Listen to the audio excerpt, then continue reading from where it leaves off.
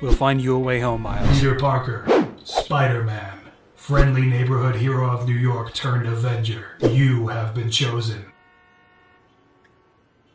You're an Avenger? Yeah, hey man, I don't think you're supposed to be here, and Sony had us sign a lot of NDAs.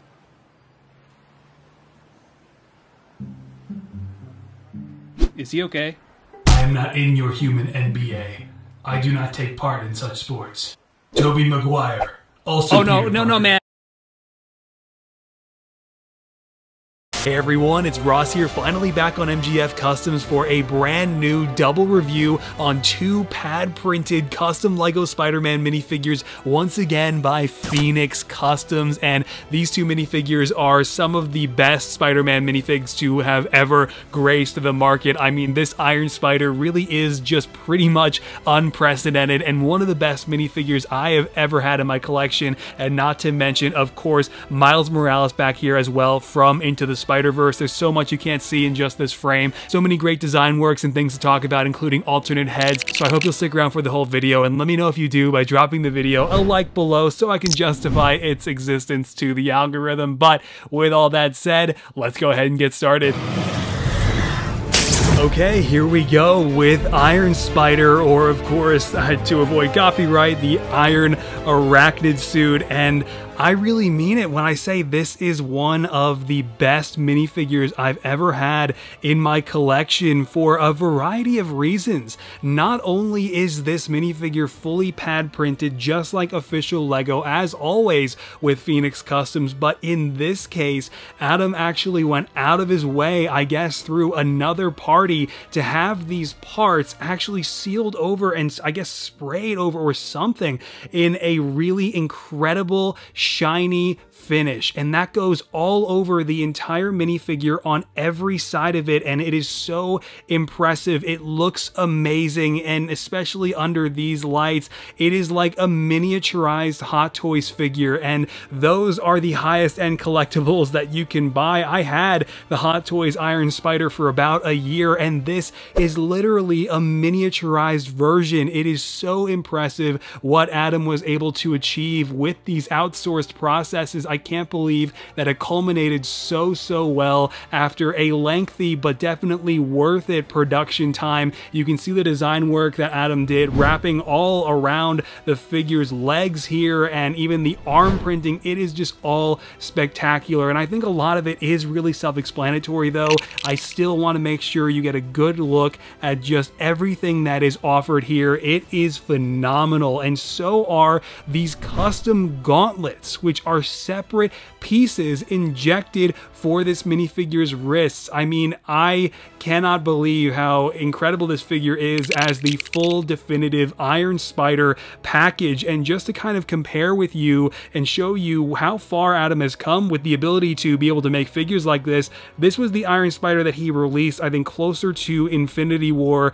back in like 2018 or 19, and it is just night and day. This was still really good, and I do still really love this figure as well. I'm thinking about doing a separate Iron Spider comparison video because obviously I could also bring in my own custom Iron Spider from back in 2018 that I hand painted, which is looking increasingly worse with figures like this now. But you know, also LEGO's Iron Spider is drastically different from this. This is just an incredible high-end, you know, collector's item minifigure that you really can't get so easily anymore because the pre-order window opened and closed back in January of this year, and this is not even the end of it. Included with the Iron Arachnid as well, if we go ahead and remove this head, and I mean, when I got this figure, I was just really nervous, like, oh my gosh, I'm gonna damage the finish on this so fast, and really, that's not the case. This finish holds up incredibly well. That's why I was so quick to say that it's really durable, and you can see this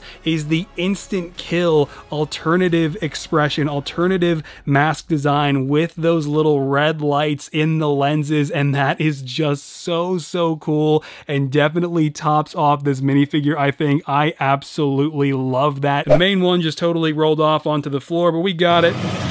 Included as well is an alternate Tom Holland head, and you get the hairpiece here too, and I think this face design is actually a little bit better than the previous MCU Spider-Man that Phoenix had printed, and this gets just a little bit closer to Tom Holland's likeness, and of course, again, pad printed just like official Lego, and a hell of a lot better than the ones that they offer in the official sets. Flipping it around, you can see we also have, I guess, either the I don't feel so good, Peter getting erased from existence facial expression, or crying over the death of Tony Stark. Take it however you wish to interpret it. I'll have to ask Adam separately on Instagram, but this is another great face design with that little teardrop part of it too. This Iron Spider really is the full package, even tugging at the heartstrings.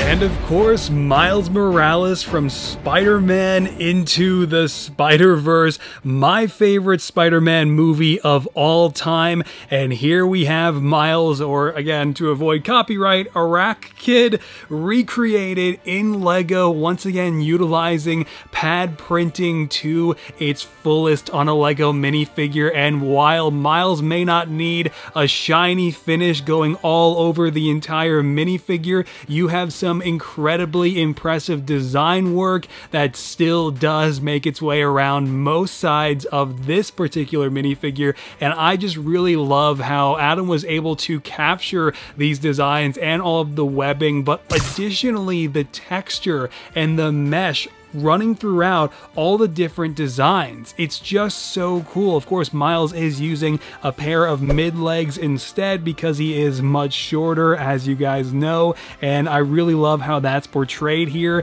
And I think that these hands are still being outsourced to Victor at Eclipse Graphics with the red fingertips there, and those are pad printed as well. And yeah, to just really focus in on the mask though, I think that is just so cool because when you're really kind of distinguishing between Miles Morales iterations, the mask to me is always the standout, whether it's the Into the Spider-Verse more cartoony look that has been captured here on the Lego minifigure head, or like say the more red lenses from the actual PS5 game. It really depends, but I really love how this was all captured here, and again, the texturing and the mesh design as it appears all throughout the minifigure's printing work, it's just so cool, man. But to go ahead and remove this head so we can get a better look at the alternative head that is included with the minifigure, we have Miles' likeness, but not the cartoon likeness. Of course, this is the Lego stylized version of his likeness recreated in Lego here. And if we go ahead and put the hairpiece on, which is also included, you can see it perfectly captures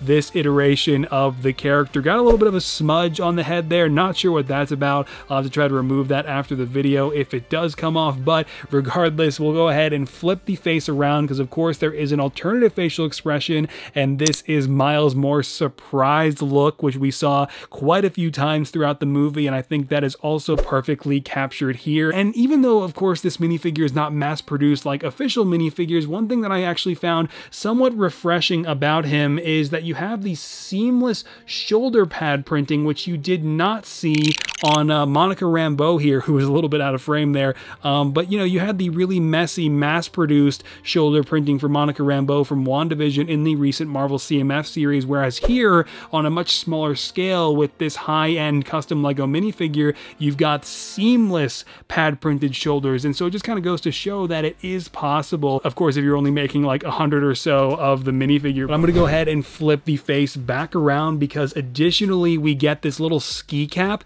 that, of course, is meant to look like the actual Spider-Man mask, sort of just, you know, folded back a bit as it appeared in the actual movie, but you have the mask printed on there as well, which just makes for the perfect accessory and also kind of the perfect iconic look for Miles. You have all of Miles' iconic looks from the movie captured in this minifigure, and again, Spider-Verse is my favorite Spider-Man movie ever, so this minifigure really was absolutely not even a question. I had to have it, and it really has delivered. There's just been so much to unpack here. Hopefully I kind of covered it all. Again, I'm just really glad that I was able to share these minifigures with you, even though they're really kind of difficult to get now in the aftermarket, but you can always message Adam or check out his retailers, which he has listed on his website, which I think might still be there right now, even though he's got the store kind of closed for the summer, if I'm not mistaken. But there are still opportunities to get these after the fact if you really pay attention to those resale resellers and just kind of keep your ear to the ground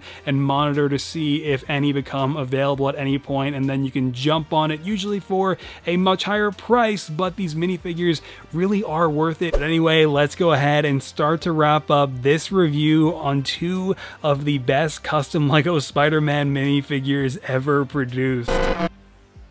Alright everyone, there you go. That's going to do it for this Phoenix Customs review. Always a pleasure to review any of Adam's minifigures, and that's not a sponsored message or anything. I did purchase these minifigures, of course. I just genuinely mean it. These are the highest quality custom printed minifigures that you can find in the online LEGO customizing market, and so with all of that, let me know what you think down in the comments, because I know these really are not for everyone, even though they are really cool. They are collector's items, as we've kind of previously established, and so it's just really cool to be able to share these with you guys regardless, as minifigures like this Iron Arachnid make me obsolete, but that's okay, as I've got plenty of other LEGO Star Wars customs on the way in the form of The Mandalorian Season 2, of course, the project I've been working on all year long, but it's finally beginning to culminate now, as I pretty much have everyone done except for a couple half-custom Mandalorians for Bo-Katan. I just posted this Luke Skywalker poster as well, which I'm really happy with, and the progress has always been hitting Patreon early if you guys would like to consider supporting the channel that way. No obligation though there at all, of course, and I will see you guys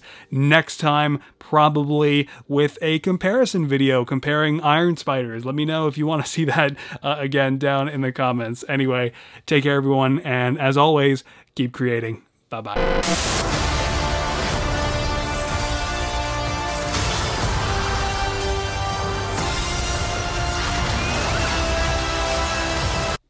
Hey everyone, it's Ross here, finally back on MGF Customs with a brand new double review on 2 new custom LEGO Spider-Man minifigures.